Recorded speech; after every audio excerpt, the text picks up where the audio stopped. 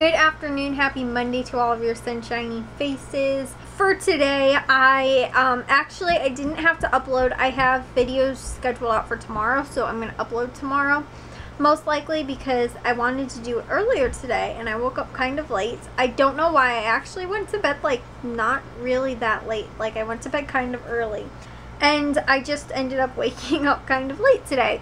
But I did wind up getting laundry and dishes done for today. I actually ended up I have a load of laundry in the washing machine right now, and I'll probably move it to the dryer before I go to sleep tonight. And then I got everything taken care of from dinner tonight and washed all the dishes, which, guys, is like really weird because Matthew's not home, and so he didn't eat any dinner tonight. We had so many leftovers, like so much. It was ridiculous.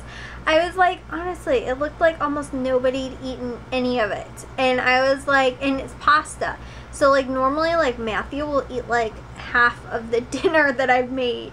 And so I was like, geez, I'm gonna have to like cut the recipes in half from now on or something like that, because there was just so much left over. And like I don't eat the chicken or anything like that, and you know, or meat, so I can't like join in any of the meals. So like today is like Jack ended up having some and my dad had some, and I think my mom had like a little bit, but she had more of like the chicken. And so like seriously guys, I'm cooking for 3 people now, and like 3 people that like, I don't know, like Matthew probably had the biggest appetite out of everybody else. And like Jack, I was surprised he didn't end up eating more, because if it's pasta, normally Jack will eat a lot. And so I don't know, maybe he just ate more of the chicken too, because it was like a very like chicken, it was like chicken pesto. So I ended up making like I used a lot of chicken, like I think maybe almost 3 pounds of chicken breast or something like that. But then I did like about a half of a box of rotini along with it, and I was like, oh, like this will be fine and everything like that. But I think it was just still like maybe too much pasta, and everybody ate more of the chicken and stuff. So maybe it was just that, but still it was just like kind of ridiculous that there was so much leftovers. I actually ended up eating all the green beans though. I think like me and my dad ended up eating the green beans. Maybe my mom had a little bit. I steamed green beans as a side dish, and I was like constantly like eating them, like snacking on them, like pretty much from dinner like onward until like the afternoon. And so yeah guys, I had green beans, and then I also ended up making myself a freezer dinner, the butternut squash lentil curry. I ended up having that for dinner tonight, which was super tasty. So I had that and green beans for dinner, and then I had some freeze-dried strawberries afterward as my dessert, because I honestly guys, they're like candy. Seriously, I get the freeze-dried strawberries from Aldi. Oh my gosh guys, they are so stinking good. They're like seriously like candy, but they don't like make me feel like really like, I don't know, after I have a lot of sugar or like too much sugar, I'll get like a headache. Like I just feel like out of it after I have like too much sugar. But I could eat literally an entire package of those freeze-dried strawberries. They're the, I think, Simply Nature brand from Aldi. I could eat an entire package of them. It's even more than eating like a regular thing of strawberries from like, you know, like a pound package from Aldi, I think. I think maybe about the same amounts, like, but they're freeze-dried, so you don't feel like you're actually eating that much. But I swear guys, they are just like so amazing. And I honestly don't really like strawberries. I like strawberry flavored things, but I'm not a huge strawberry fan. I love blackberries and raspberries. Those are my 2 absolute favorite berries. And then maybe like strawberries, blueberries is like a close second. But yeah, I normally wind up getting like the like 6-ounce packages of like blackberries or like raspberries when they're on sale, and I normally get 4 a week, and I eat them all. Just myself. Those are my favorite. Like, is that blueberries? I'm like, I'll kind of snack on them a little bit, and like maybe strawberries, but strawberries to me are like too sweet. Like they make my teeth hurt, like too sweet. But these freeze-dried strawberries I feel like aren't the same as that, like for me. I don't know why, but they taste so much better than like regular strawberries or like candy. But they taste like strawberry candy, if that makes sense. They just taste so good. They're my favorite. So, and then the other thing we actually ended up getting done today as well, though, we got Jack's school supplies all taken care of, which was really nice. We had pretty much just about all of the supplies that he needed already, because of the last like however many years that I've been just going to Office Depot and just buying up whatever's on sale, and like normally during their sales. This year they had really bad, like they didn't do like they've done in the past, where it's like, oh, like, you know, we have a special on composition notebooks or whatever. They're just like, these are low prices for the whole school, you know, year, or school back to school sale and stuff like that. And I don't know how long it lasted, but they were just like at like a fixed price. And like, I don't know, I felt like they weren't as good of a deal, because like they would have like composition notes for like quarter or something like that, or like they'd have, I think they had like folders were like 1 cent, but it was like with a minimum $5 additional purchase. So normally then I'd also get like the composition notebooks, which were like a quarter, and like, you know, I might stack on a couple extra things. But if they were all really cheap, like normally I could leave the store paying like maybe about $10 for like over $100 worth of school supply stuff sometimes. I think there was one time too where we ended up getting Matthew and Jack both new backpacks and like a bunch of other school supply stuff, and it was like honestly upwards of like over $100, and we ended up spending like I think $30 or something like that, because the backpacks were like $10 or something like that, plus the regular school supply stuff. But like I would go every single weekend, you know, because their sales circulars would start on Sunday, so I'd go every single Sunday pretty much. And this year they didn't really have any good deals, so I didn't really go to Office Depot like at all this year. I did do a couple like little back to school deals at Menards, but they were just like some things that I noticed if they were like decently cheap and stuff like that. But I don't know, I didn't really notice at Office Depot, like I checked a couple times on there and they were the same thing. They were like, oh, like this stuff is on sale, but it didn't really seem like it was like really on sale to me. Like I was like, that's normally like the price you'd probably pay at Walmart or whatever. But I felt like they're like super cheap, like items were actually like what made me go to the store to go and pick this stuff up or whatever. And so this year I didn't really feel like their back to school deals were that amazing. I know Staples had some really good ones, but I actually don't know where the closest Staples is to us. So I mean, I might have gone to a Staples before, but I don't know that I've ever like actually been there. I think there used to be one near us, but it's really weird because we used to have an Office Depot that was closer to us, and now it closed down, and so now like we have to go to a different one. And yeah, we don't normally shop at like office supply stores and stuff like that often, other than like the back to school sale stuff. So like I said, if I've ever been to like a Staples, I don't really know where it is that we've gone to one. But yeah, anyways, though, just with that whole thing, we actually only ended up spending $20, just about. Actually less than that, I think, for all of Jack's school supply stuff. It was under $20, like about $15, I'd say, for his school supply stuff, which he ended up needing an SD card. They said 8 gigabytes, but I realized that when we were at Walmart, and then while we were in the store, I actually checked on Target's app as well. They don't have 8 gigabyte SD cards anymore. The lowest that either store had was 16. So I was like, well, that's too bad. He's getting a 16 gigabyte, which I don't think the teachers are going to be complaining. But it was like super specific too. It was a 8 gigabyte SDHC Extreme Class 10 or something like that, which I was like, they had some online, but they were from like really obscure websites that I'd like never heard of.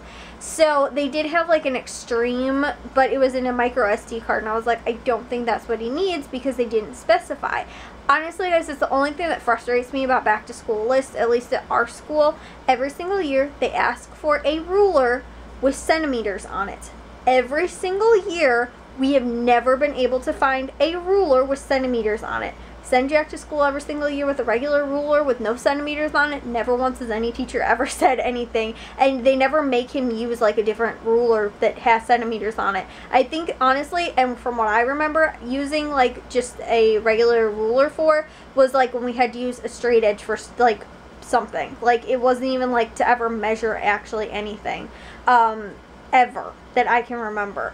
In any elementary school, middle school, or high school, or anything like that. The only time that we needed a ruler was like if we were making straight lines in geometry or something like that. Like we never needed it to have centimeters on it. So it's really bizarre. And like sometimes they ask for really obscure things too. The other thing that they asked for was like some specific, they asked for expo markers, and it said 2 boxes, and then it said 2 or 3 sets.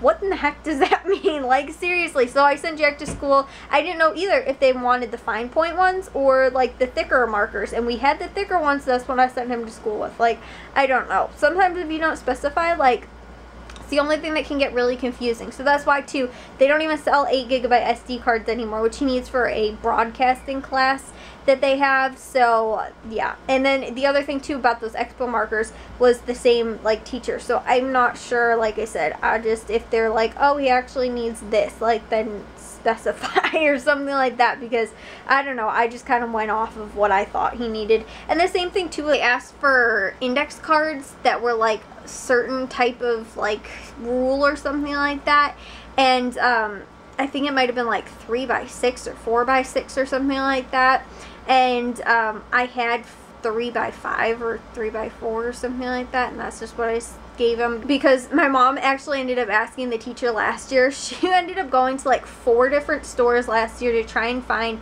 this specific colored folder that they wanted, that was like one of those like plasticky folders, and it had to have prongs in it, and I think she needed like a yellow or maybe it was like a purple, like a weird color that like isn't super normal.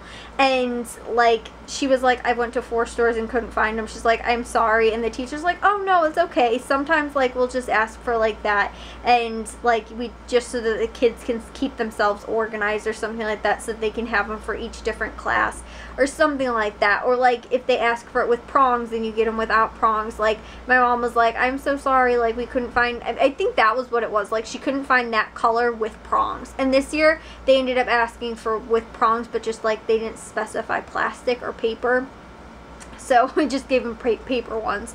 But it's like, honestly though, like halfway through the school year, I feel like half of the kids' stuff winds up falling apart anyway, and you just buy them new stuff anyway. Like if Jack's folder's ripped, I'll be like, here's a new folder, like you can just use this one. Like honestly, that happened to me a lot too in high school, and it was never like, I don't know, I feel like middle schools and elementary schools are so specific about like what you need, and I get like the kids are younger, but like once you get to high school and like kind of middle school too even, it's like you kind of know what you need, and you know like, hey, do I actually need like glue or glue sticks and stuff like that? And if not, like, you know, unless the teacher needs it for like the class, like you're giving it as a class donation or something like that. But like if not, like I sent Jack to school with a mini stapler, like he doesn't need it for any class, and then also to like a 3-ring hole punch thing too. And he can just use it if he needs it, and he can use it at school, and we have one at home. But if he needs it for school, like a stapler or something like that, he can always use it himself. They don't ask for that in the, you know, or put it on a school supply list, but we have extras because I love buying those little staplers. So yeah, I gave him one. Sometimes they just don't specify very well, and I don't necessarily know what like he needs and stuff like that. So yeah, my mom had a lot of trouble last year trying to find all his school supplies, but this year, like I said, the biggest thing he needed was like the micro SD card, which was like I think $8 or $9 or something like that. That was like more than half of what we ended up paying. So we paid $15 for Jack's school supplies this year because we had everything else that he needed. We have tons and tons of pencils and all kinds of other stuff, just because I stock up every back to school year. And this year I didn't, other than this couple things that we didn't have, like we don't have graphing notebook paper, which he needed. We didn't have an accordion folder, like a couple like weird-ish things, I guess, but like all the basic stuff, pencils, pens, scissors, you know, like I said, mini staplers, you know, like all that kind of stuff, filler paper, for the most part, the folders, we just didn't have the ones with prongs, so we ended up, well, we had 2. I ended up going and getting 3 other ones because he needed 5 of them. So like just a couple little things that we needed ended up costing us $15 this year, guys, for school supplies. That was pretty stinking amazing. I'd say I spent maybe like $5 a week like on all of the school supply stuff, like over the course of like school supply back to school season. And obviously it paid off this year because we only had to spend $15. And like Matthew will probably just wind up like whatever he needs he'll take and stuff like that. If he needs filler paper, like I think my mom got him some stuff already, I don't really know, but he got like, he took some like highlighters and a couple other things back with him. But he started actual classes today, so I think they'll tell him like what he needs, or if he even needs paper or notebooks and, you know, that kind of stuff and whatnot. And of course he can figure out over the year as it goes on what he kind of needs, and like, oh, I should probably get a notebook for that class or whatever, even if they don't tell him. Like, I would do that too. Like, even if my teacher didn't say I needed a notebook, I'd be like, well, you know what, this is probably a class that I might want to have an extra notebook for because I want to take notes, or like I needed to do something or whatever. Honestly though, I never liked writing in notebooks. I just like having filler paper, and I feel like it's the same thing with me and my planner. I don't necessarily like writing things down in my planner. I like to just do like post-it notes, or like little like sheets of paper and stuff like that. I'll just write little things down on there, because then if I'm like, oh, I actually don't want this anymore, I can just throw it away or whatever. With a notebook, I hate ripping the pages out of a notebook. I feel like it's wasteful, because then I might as well just get regular paper and use it that way. And then if it's something where I'm like, oh, I actually didn't need that, or that was wrong, or, you know, something, I just throw it away. So yeah, guys, I guess that's just personal preference. But I'll see you guys all in tomorrow's vlog. If you guys did enjoy today's, make sure you guys give it a big old thumbs up. If you guys are new, we'd love if you subscribe, and I'll see all of your sunshiny faces tomorrow. So bye, guys.